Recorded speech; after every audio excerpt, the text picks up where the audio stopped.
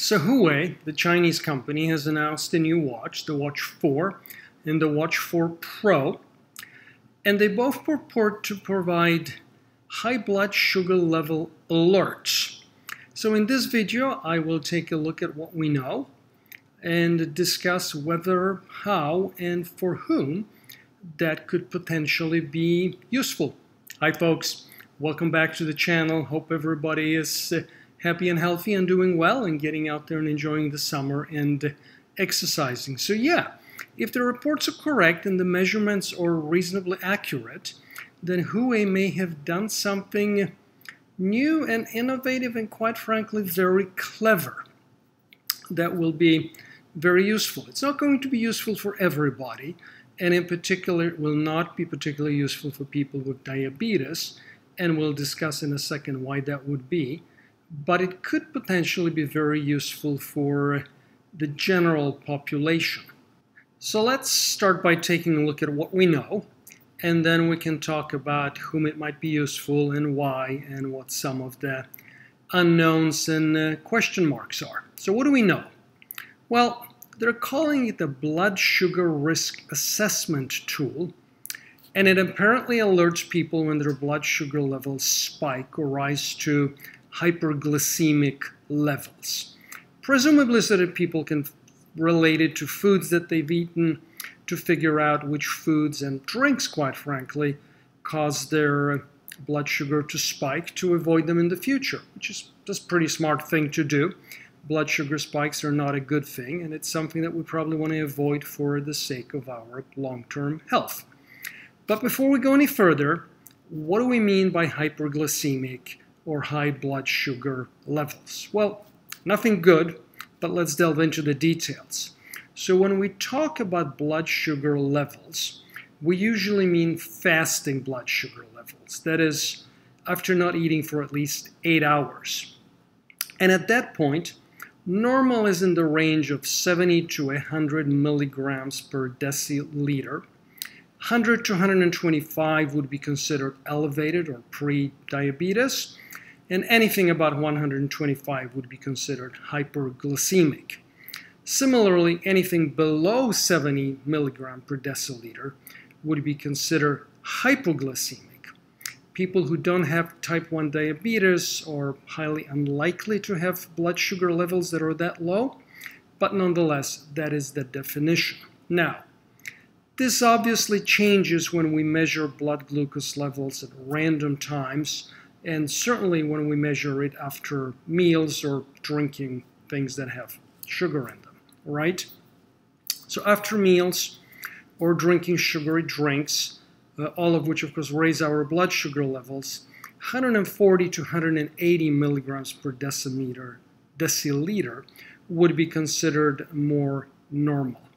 Now this obviously raises the first question about what Huawei is doing, or not, as the case may be, because what we don't know is whether the device or actually the software knows whether it's measuring fasting blood glucose level or just random blood glucose levels, and what information the user needs to provide it to provide some guidance here. So that is sort of the first big unknown, and it's one of the things that we need to get some clarification about to really be able to understand how useful this device and this software really is.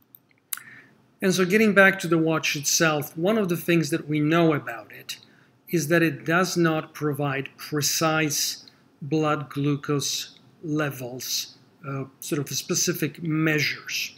Rather, what it does is that it informs the user if their blood sugar level is either within the normal range or it alerts them if it's hyperglycemic. And that's a really important distinction, and obviously for that reason it's not particularly useful for people with diabetes who need to know what their specific blood glucose level is at any particular point in time to decide what, if anything, they need to do. Do they need to take insulin? Don't they need to take insulin? And so from that perspective, once again, the watch is much more useful for people in the general public who don't have diabetes, or potentially for people who have pre-diabetes, who are not on insulin, but who are trying to manage their food and drink intake to make sure that their pre-diabetes doesn't progress to diabetes.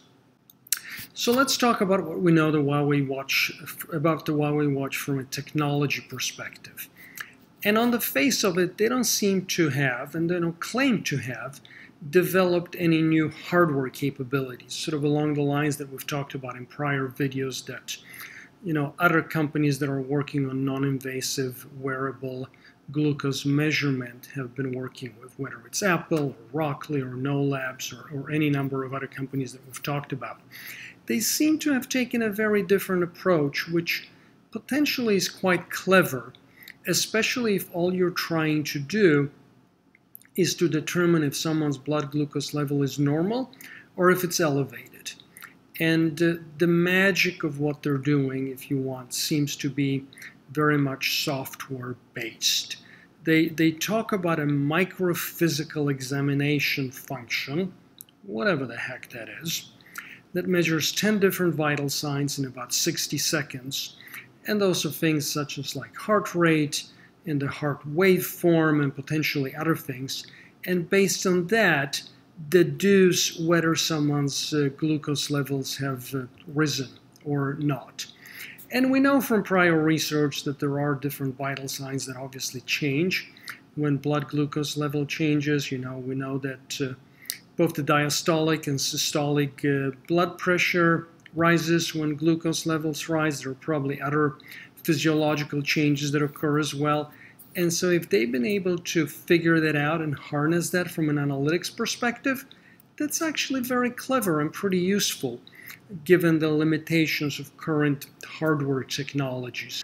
So as I think I mentioned a couple of times, there is still a lot we don't know about the Huawei Watch 4, including how reliable and accurate it is. And I believe they'll be conducting some trials, which hopefully we'll learn about the results of over time.